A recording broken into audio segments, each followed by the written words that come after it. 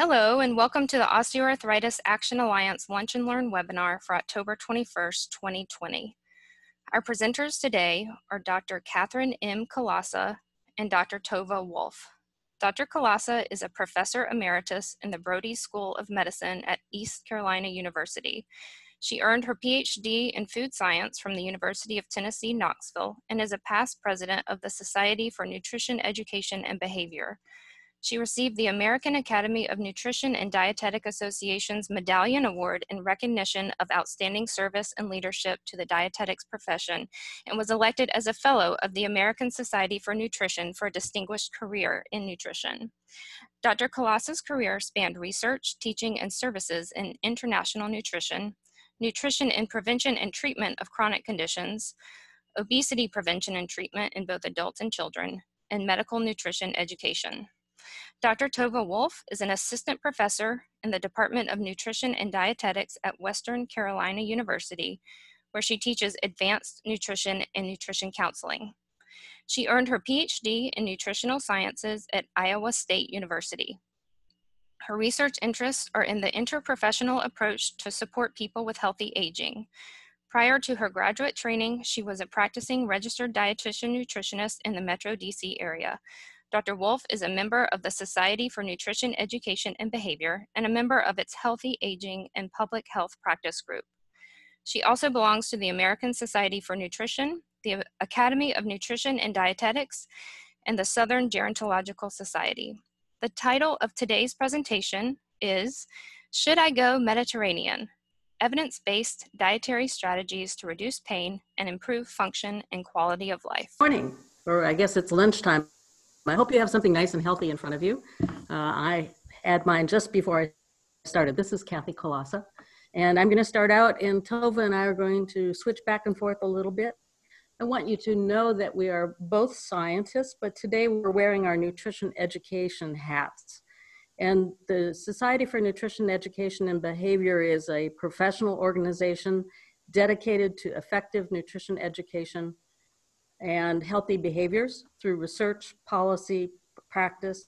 And we have a vision of healthy communities, food systems, and behaviors. And the Society recently joined with the Alliance, and we're pleased to be presenting on their behalf today. In front of you are the objectives for our session, quickly to talk about strategies, dietary supplements, a little bit about the Mediterranean approach and how you can determine if you're adhering to the Mediterranean approach, and then some nutrition education resources. Next one. We hope that you have already seen this particular Lunch and Learn that was done a little bit ago. If not, you might want to look at it again. This was a very nicely done science-based presentation about obesity and metabolism and osteoarthritis. Very much thought-provoking. What we're going to do today is something I like to call a wrap, research applied practically. And so we're going to be focusing on strategies. Next one. It's pretty well agreed in the rheumatology world and in the nutrition world that people who have overweight or obesity and osteoarthritis may benefit from some weight loss. And so that's the first thing we're going to talk very briefly about is weight loss. The review of literature helps us understand that weight loss leads to reduced pain and improved function. For a while, it wasn't clear how much you needed to lose, and typically the studies have been showing 10% of a weight loss will give you some improvement in your pain and inflammation, function, improved quality of life, but you get even better results if you lose up to 20%. And then of course there's a continued gradual improvement if you lose even more than that, if you have it to lose. The research also has demonstrated there are different ways you can lose weight. You can lose weight by restricting calories through food. All by itself, you can lose weight. You can restrict calories and use some meal replacements that help you restrict your food intake, shakes and other kinds of things, and that can lead to that amount of weight loss. The osteoarthritis doesn't keep you from exercising, can also lead to significant weight loss. Slide. All right, thank you, Kathy. And this is Tovah. And I'm going to talk about just what Kathy had touched on. One of the methods that can be used for weight loss, and this is a great example of a article that does that. And this is out of Wake Forest University by Miser and colleagues. And they had 3 different groups of people. And so this is out of the IDEA trial. And so they have 3 groups: exercise group, intensive dietary restriction plus exercise, and intensive dietary restriction only. And so as you'll see how they did this, they used the meal replacement method to start. And so to start, they did 2 meal replacement shakes per day. And then they had a dinner meal that was 500 to 700 calories, that was low in fats, high in vegetables, and tailored to user preferences and energy needs. And as their meals started to, as their dinner was looking like this, over time in the study, they decreased the meal replacement. So this was over 18 months, and you can see that down here in the x-axis, and on the y-axis is the % weight loss. The dark triangles is the diet plus exercise group, and the diet only group is the lighter squares. And so if you look, you'll notice that over 18 months, both had weight loss. And you'll notice that the diet only group was right around 20%. Oh, excuse me. I'm reading this wrong. This is in pounds over here, and this is % over here. And you'll see the diet and exercise here is around 10%, and the diet only was really close, right around 9%. So some people may choose to use a meal replacement to help aid in that weight loss and while making those dietary changes. What the literature doesn't tell us on those weight loss trials, or they don't describe very well, are the types of diets that people followed. And of course, Tovah and I as nutritionists are very much concerned that we just don't lose weight by restricting calories, but maintain the quality of your diet. What you won't find in the rheumatology literature is very much discussion of the type of diet that might or might not help your pain and function. This literature is fairly limited and it's fairly new, but we believe that there's enough evidence that it's good enough to offer to your patients or to yourself or to your clients to consider following an anti-inflammatory approach. And the Mediterranean is the one that seems to be most popular. There are data related to quality of life in patients with osteoarthritis. And there is some even newer data from the DASH dietary approach about people who adhere to it having greater reduction in pain and improvement in function. I want you to also note that there is a newer diet that is in clinical trials right now that helps reduce or slows cognitive decline, which is of interest to many of the aging people. And that diet is a combination of the Mediterranean and DASH. It's not yet been studied in osteoarthritis, but it does demonstrate improvement in memory. Next slide. So we're going to talk about the Mediterranean diet, and this is Tovah's slide actually that shows that there is no single one Mediterranean diet, that it varies quite a bit from country to country. And then if you take the Mediterranean diet and bring it to the United States, it varies even more. But generally speaking, the total fat is 25 to 35% of calories. The saturated fat is 7 to 8% of calories. And so it is a diet that is high in fruits and vegetables and has some nice impact in the health and well-being of people around the world. Next slide. Particularly important people think about is the quality of the fat that you're doing as you restrict your calories and lose your weight, if that's what you're about. And you'll notice in this slide that there is some evidence. Again, it's not overwhelming yet, and that's why you don't really see it in the recommendations, that if you decrease your saturated fat, you're going to improve your pain and improve your function. If you have a diet that's higher in polyunsaturated fat, you're going to decrease pain and increase function. omega-3 fatty acids, decrease pain, increase function. And then monounsaturated fat, they're actually thinking about and have demonstrated some retarding of the cartilage destruction. The study really talks about olive oil that we've seen, but I'm throwing in there canola oil as well. If you look at the charts of dietary fats, you're going to find that the amount of monounsaturated fat in canola oil, although not as much as in olive oil, is still a pretty good contributor of monounsaturated fat. So we keep in mind the quality of the fats, and that fats all do vary in the amount of saturated versus unsaturated fats. Next slide.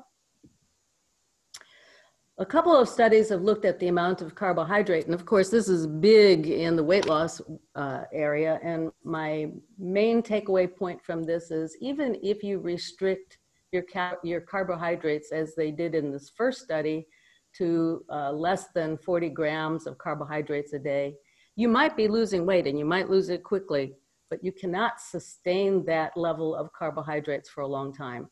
And so working with people who have osteoarthritis or themselves are looking at, you might want to try a low carbohydrate diet for a short period of time, but recognize that if you're going to use diet to control your pain and improve your function, you need to do it most every day. And so the dietary recommendations for carbohydrate is 130 to 160 grams of carbs a day. You can't do that. You can't do the 20 to 40 without being confused, tired, or have other side effects. Next one. All right, so what does it take to go Mediterranean in the United States? So the image on the left, that is pulled right out of the 2015 dietary guidelines for Americans.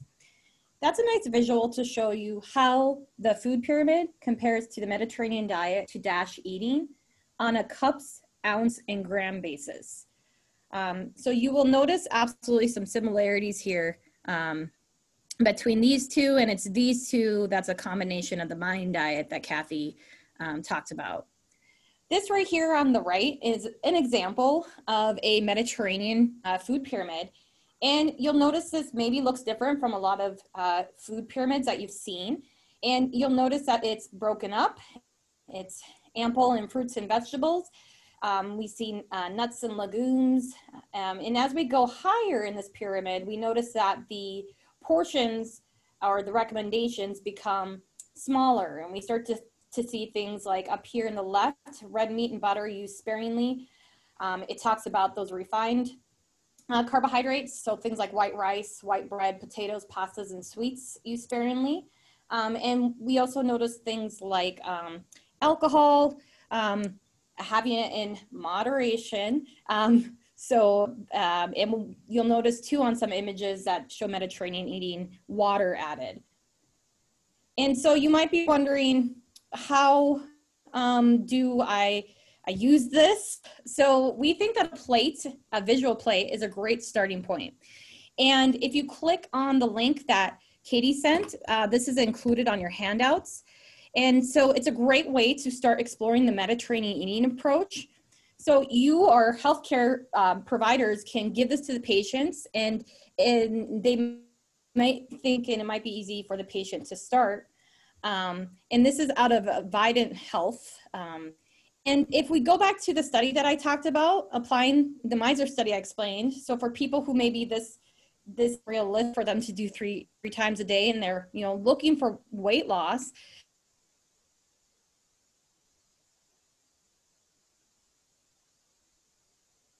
small steps to get to this point, and to gradually work towards it. All right, so here's another way that it's pictured, and this is one of the resources that we listed, a great resource. And so we want to emphasize just the key points of Mediterranean eating. So the Mediterranean eating approach includes a large amount of plant sources. And because a patient often feels full, or people who follow this eating pattern often do or may feel full because they're eating lots of fiber, and it's typically more fiber than following a traditional Western diet. Although this type of eating approach is minimally processed, fresh, locally grown, but here and everywhere, we can still get lots of nutrition and benefit from canned, frozen, and dried fruits and vegetables, especially for people who are on a budget. But if we think about it, we can get lots of nutrition out of those sources. Frozen foods, especially too, are usually frozen on sites. This approach might be slightly higher in fat than previously recommended by the American Heart Association, but the emphasis with this eating plan is using healthy fats, like Kathy just mentioned, of olive and canola oil. Moderate amount of lower fat cheeses and low or no fat yogurt are recommended for their calcium. Although data do not support the use of supplementing omega-3 fatty acid for cardiovascular health, the American Heart Association recommends meals per week.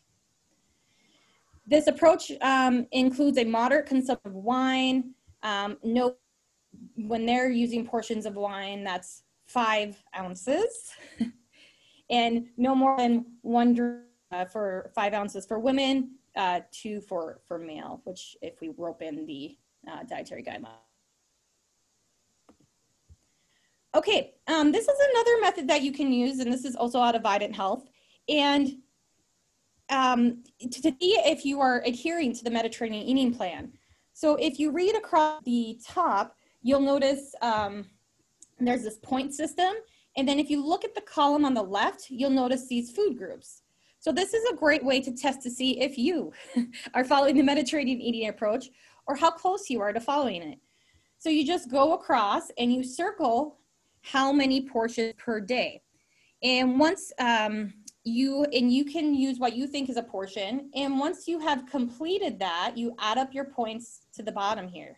Oops, sorry. And so if you add up your points and you're around 33 to 44, you're following the Mediterranean eating plan.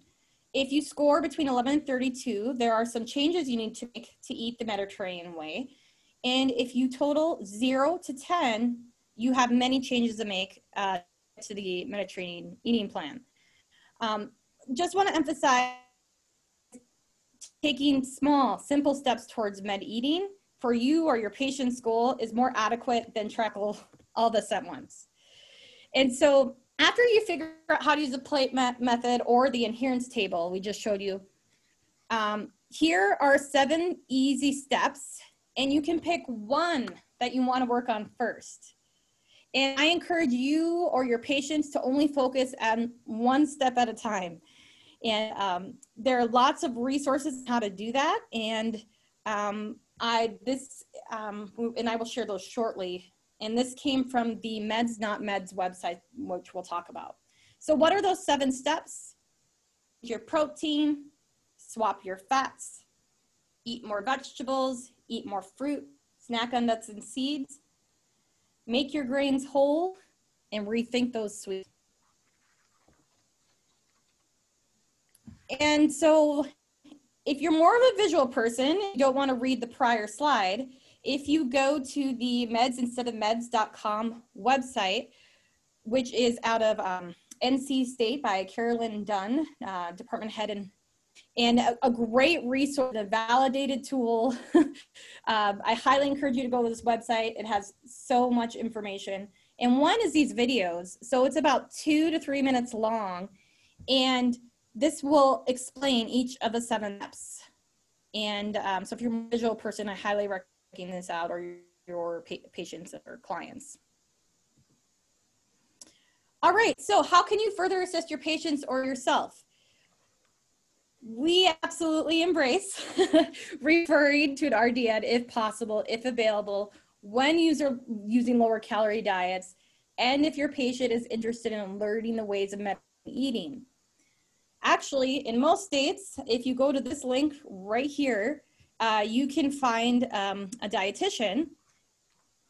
The best way to personalize Mediterranean eating to your patient's needs is preferences, budget, many other things come into play to see how elements of their current eating pattern may be able to be incorporated into Mediterranean eating. And the great thing about, we've pushed really hard in our field, many insurance policies cover our DM visits, especially if the individual needs to lose weight. So make sure to check with your insurance company and encourage your patients to check with insurance companies. All right, so I just thought now would be a good time to transition to a case. So let's think about Dan. And Dan, this is what he typically eats in a day. Say for breakfast, he has a stack of pancakes, lunch, this sub sandwich, and a grab bag of chips. For dinner, he typically has a plate full of pasta with marinara and meatballs, and he always has dessert. And also throughout the day in his work drawer, he has a mini potato bag of chips, and he snacks on Reese's Pieces throughout the day. Can you think of ideas on how he might pick a simple step to incorporate in Mediterranean eating? Yeah, so you might be thinking he might benefit from seeing that plate. Or if we think about the 7 steps of the Med Way, perhaps he'd want to rethink his sweets.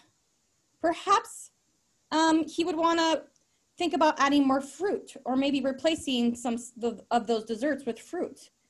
He said that he snacks on Reese's Pieces throughout the day. Well, I would guess that Dan, if he likes Reese's Pieces, he probably likes nuts and seeds. So maybe he would want to snack on that. So many ways that Dan can do one step at a time before he progresses to another if he's interested in the Med Way. All right, so after this talk, you might be thinking, should I go Mediterranean?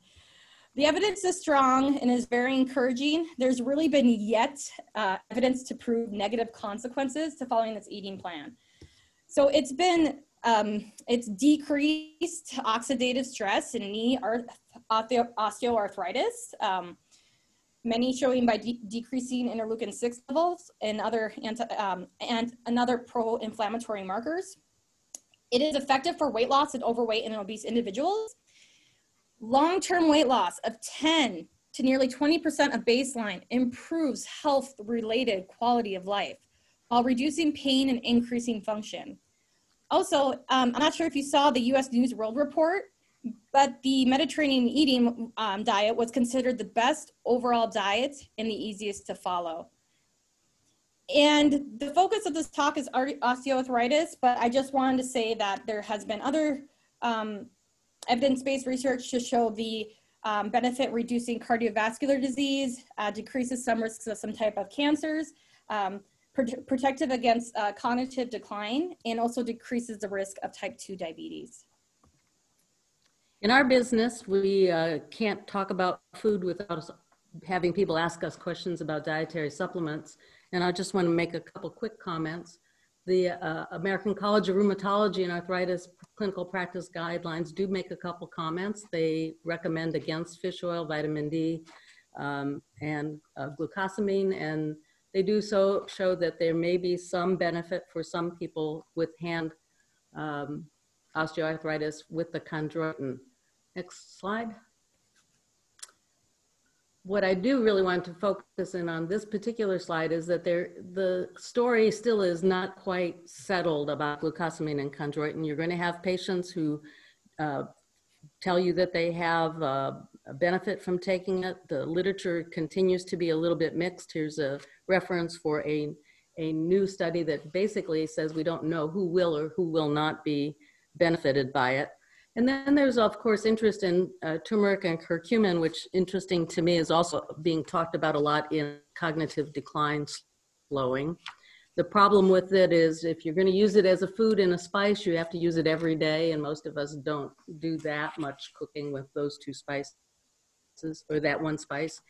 And when it comes to the dietary supplement, at this point, we still don't know what the frequency and the formula needs to be. Next slide.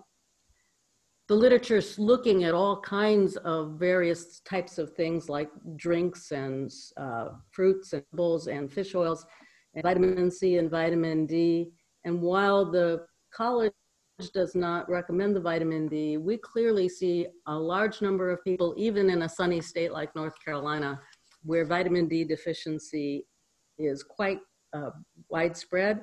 and particularly in people who don't get outside, who might be restricted in their movement. And so definitely vitamin D is important if you have a deficiency. Next slide.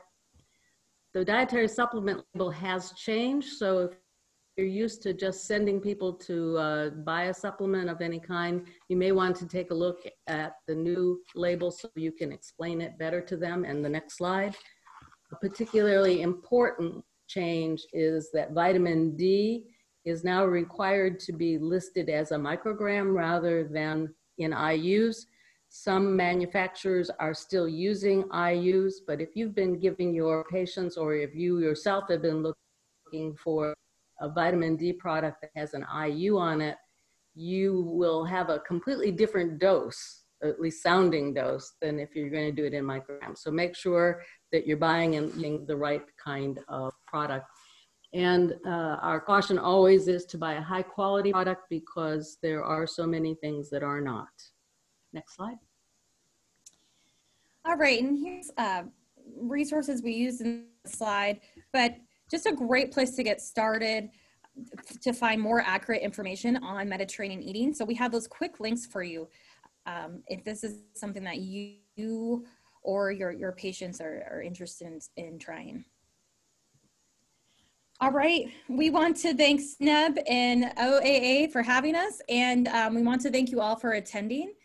And right now we're gonna open it up for questions. That's right. Thank you all. Thank you, Dr. Kolasa and Dr. Wolf, for that fantastic presentation. We get a lot of questions from people with osteoarthritis about diet and nutrition, so it's really nice to be able to add this presentation to our resources. We are going to go ahead and take some questions. I know that some of you may need to leave, and that's completely fine, but we will stay on to try to get some questions answered. And if you have to leave, you can refer back to the presentation at a later date once that recording is available. I had a couple of questions come in prior to today's presentation. I'm going to start with those. First of all, what is the difference between a plant-based diet and the Mediterranean diet? All right, thank you, Katie. I'll take that. That's a great question. So I think it's great to emphasize that Mediterranean eating and DASH eating and mind eating, they are plant-based. In these types of eating patterns, most of the calories come from the healthy fats, the grains, the fruits, and the veggies. There are other plant-based eating patterns out there. Does that help answer your question? Yes. Okay, wonderful. Thank you. Thank you. And someone did ask if we were going to be sending out the slides, and the presenters have agreed to send out their slides. So I will be sharing a PDF of today's presentation with the recording link when I email that out later this week. So someone asked, with the Mediterranean diet, what is recommended for people who do not like fish and seafood?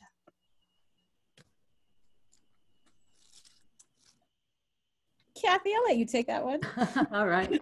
Well, there are certainly sources of omega-3 fatty acids that are plant-based, and we don't have a list up here, but you can easily Google that if you need them, or maybe we can add it to what Katie is sending out. So that's one of the choices to do, is to look at that. I will tell you that with the studies that are going on with the MIND diet, it turns out that you only need one fish meal a week to get the kind of benefits from omega-3 fatty acids.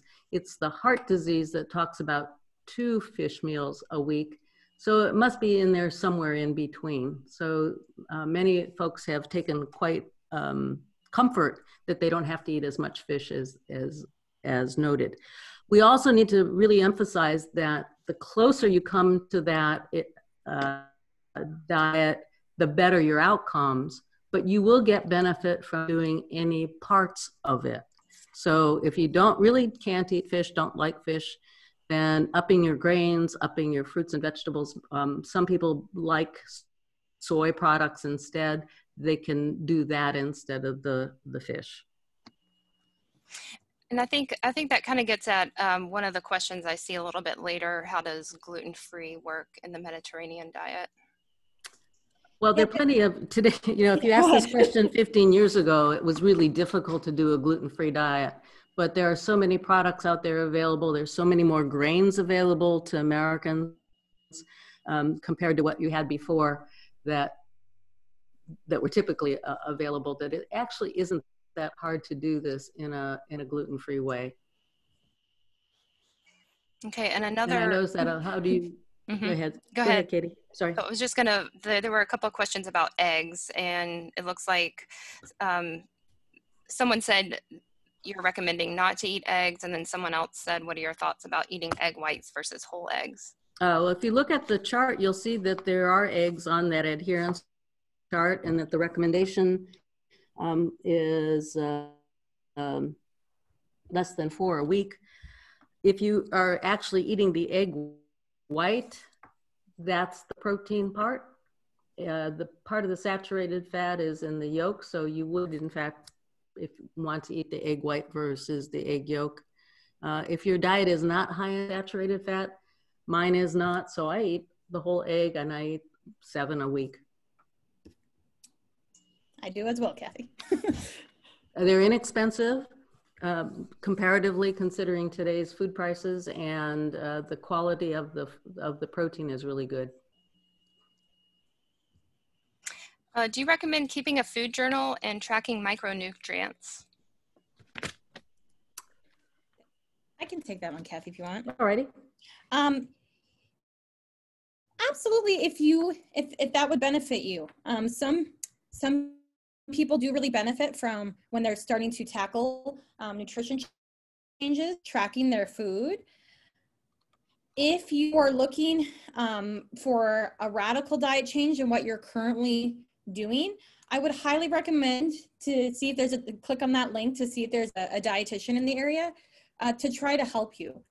So just having worked with a lot of people, some of the apps are accurate with micronutrients, and some of them are not. So it's really important to make sure that if you are using an app or you're looking it up, that hopefully you're getting accurate information. And it can be really quite tedious to follow micronutrients. If you want to take on that task, you totally can, or you can bring in a professional to help you do that. But some people like to do food logs to track to see what they're doing to day, how they felt when they were eating it.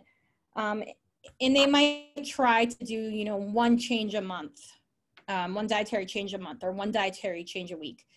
So yeah, it's really up to you. A lot of people do find it beneficial to track what they eat if they're trying to make dietary changes. Let me add to that if we're talking about seniors, the nutrients that might typically be low if you are eating less, if you're managing your caloric intake, are vitamin B12, calcium, vitamin D, and omega-3s. So if you were wanting to just track a few, those would be the ones that would make the most sense to do. Or as if Tovah mentioned, if you've radically made a change, if you've gone from eating a lot of meat to now being a vegetarian or even a vegan, you may need to check those same nutrients to see that you're getting enough. And while we're on that topic, do you have any recommendations of good apps to use to track your diet?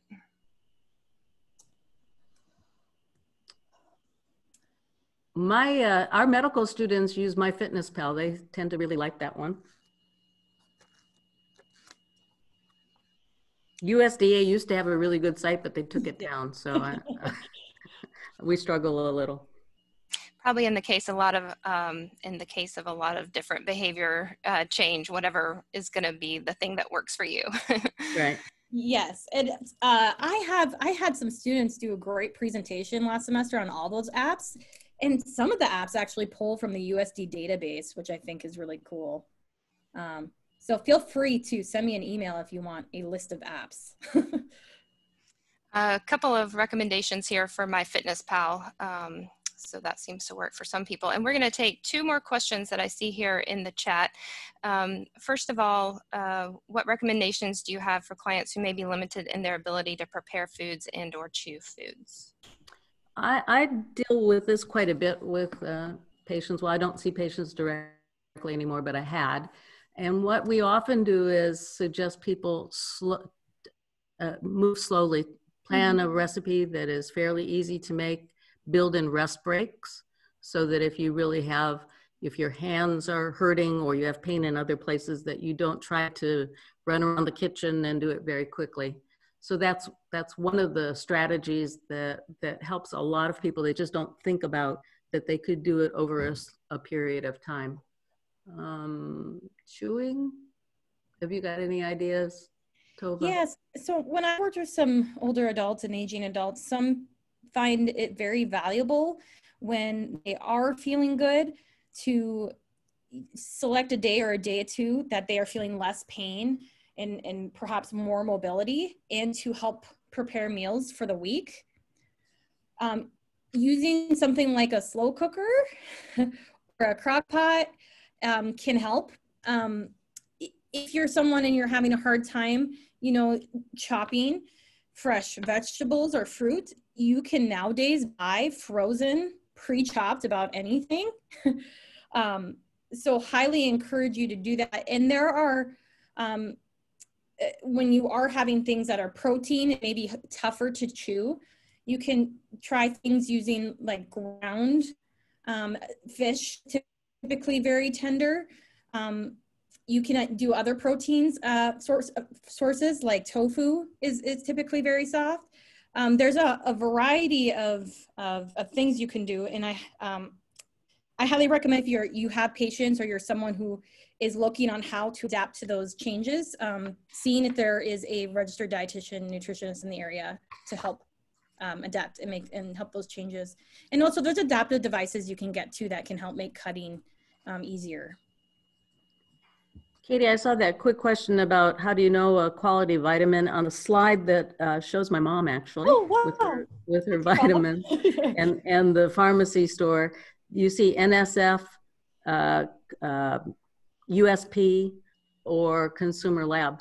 Those three kind of symbols on the product will guarantee you that at least the product inside is what is on the label. I agree with Kathy. One of my jobs, I worked at a supplement company, a protein and vitamin company, and I always appreciate when companies have the certificate of analysis saying, this is what's in my product, and we frequently test it. Because if they change where they're buying their vitamin sources, it might be different. And so it's, yeah, and like the certifications Kathy said as well. Well, that's great. Thank you so much, Dr. Wolf and Dr. Kolasa, for staying on for these questions, some really good questions, some great discussion. Thank you everyone for joining us today. I'm gonna put out a quick poll if you have time to just answer a few questions before you leave.